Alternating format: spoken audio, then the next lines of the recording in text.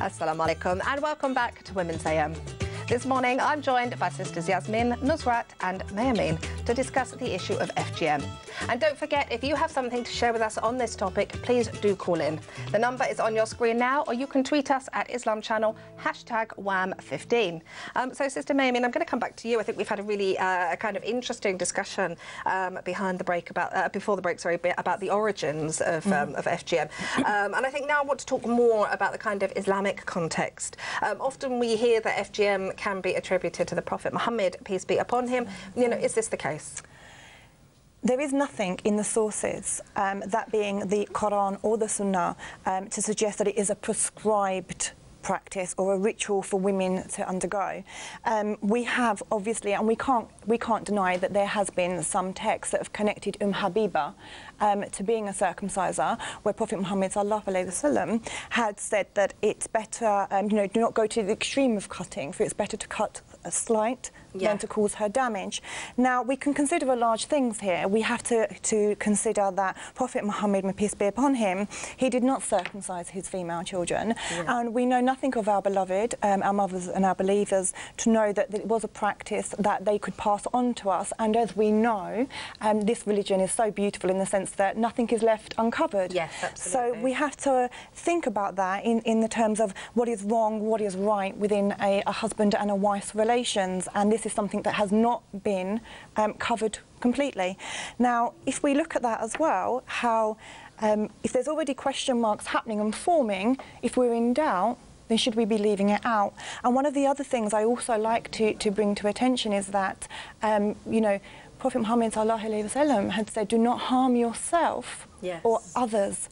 So when we're looking at female genital mutilation, and we're considering the types here, so we're looking at type 3, for example, which is the most severe form of, and that's what we call professionally in terminology as infibulation, which is the complete removal of the female genitalia, and it is the covering of it and the stitching of it up, as I said earlier, leaving a small home. And then we look at type 1, which we know as sunnah, as cutting, which could be anything from a prick to a piercing even, you know, or just the slight removal. We're looking at all these different types.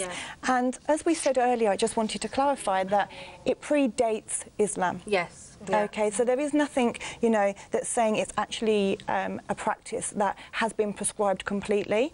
And one of the other things is, finally, you know, those who are proud and arrogant, or who don't want to break with their arrogant traditions, will reject it, perhaps our opponents. So, alhamdulillah, you know, the Holy Quran was sent to us as an arbitrator. And this was an Islamic practice predating it. So when you look at all of these factors, then it's for yourself to decide what this practice is. Is it harmful? Look at the benefits of it, and look at the effects of it. It's so severe in that sense that I can't see how we could connect that to such a peaceful, beautiful religion. Absolutely. I think you made a really good point there. You know, everything in our religion, everything that comes from Allah subhanahu wa ta'ala is something of benefit to us. If we see something that's kind of hugely destructive, you know, how can we argue that this has come from the Prophet, peace be upon him? We can't argue that, because it doesn't. There's nothing, there's no Quran in the text of Quran, it's not there. Even when we look at hadith, within the hadith, Sahih Bukhari, which is deemed as the most authentic book of traditions, there's no evidence of it. We look in Sahih Muslim, the same.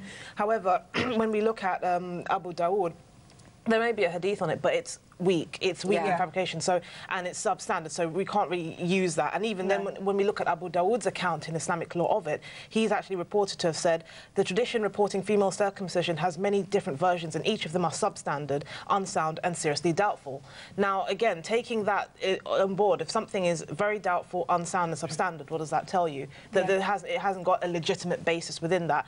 However, in recent years, yes, we have had people, particularly with the Malaysian Islamic Council, giving anomalous, and I say that emphatically, anomalous fatwa saying that it's actually allowed. This position is completely wrong.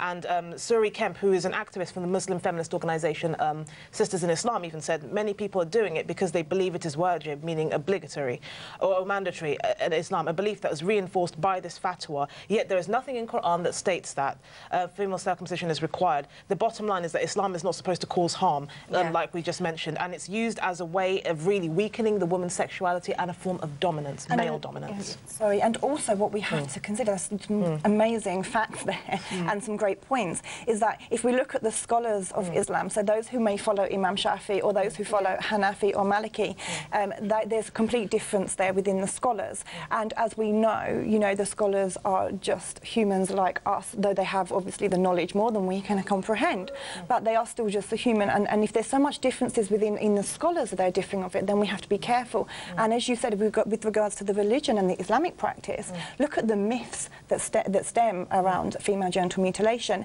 You know, we have a myth, for example, in some tribes where they deem the clitoris to be of a deadly spirit. So therefore, if the clitoris was to touch the head of a baby while the woman was giving birth, then the baby will die. I think you've made a really good point there about the way we use the scholars as well, the kind of great scholars of the past. Obviously, our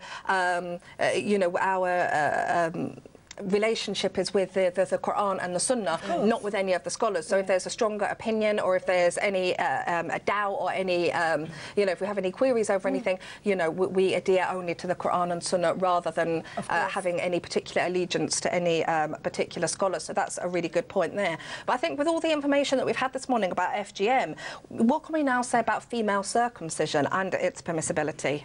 Sister Yaz, I'm going to come to you first. I think the term female circumcision is highly offensive to not just feminists, but those who campaign for women's rights, because it's not circumcision, you are mutilating the girl. And the reason being is because even if we look at those who call it a sunnah, it's not a sunnah. Those hadith have been fabricated, and they are very weak.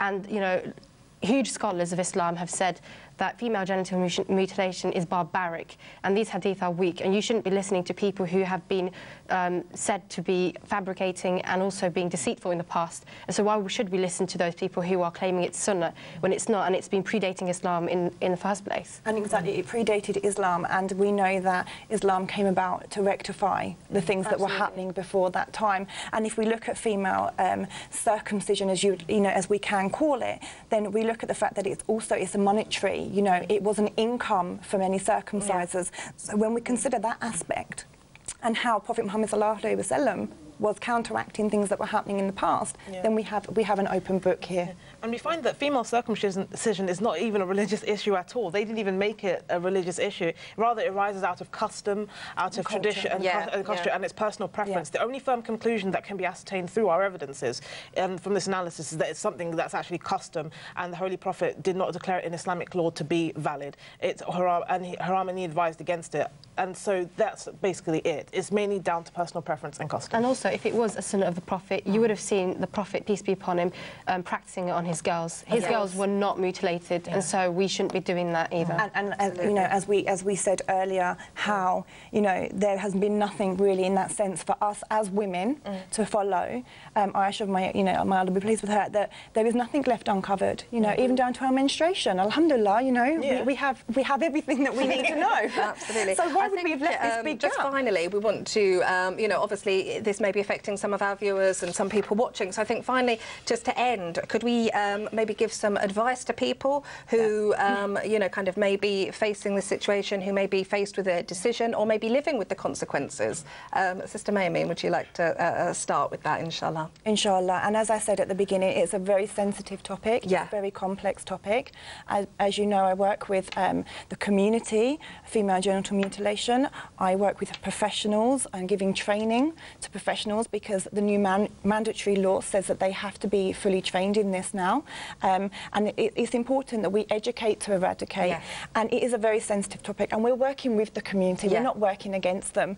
And it's really important that if anybody wants to get in touch, even with the Islam channel, if they want to give a call, if they want to have that extra support, we are here. The Tulip Trust are here to support them as well. So I think that's kind of a really a really good point to make there, that obviously there are organisations there that can help, and obviously if anybody is affected by this or has any questions to ask, to email in, and we can obviously pass it on to professionals such as yourself to deal with that, inshallah.